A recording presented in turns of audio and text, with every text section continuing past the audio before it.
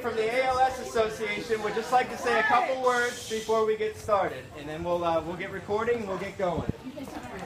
Hello, everybody. I'm Donna Cleary. I'm from the chapter. We're right down the street, the ALS Association, and I just want to thank you so much for doing this. You don't know how helpful this is to people who have ALS. This has been great for awareness because no one knows about this disease, and this Ice Bucket Challenge has been phenomenal. We are so excited and to welcome you, our neighbors, in doing this. So I just want to say thank you again, and let's get wet.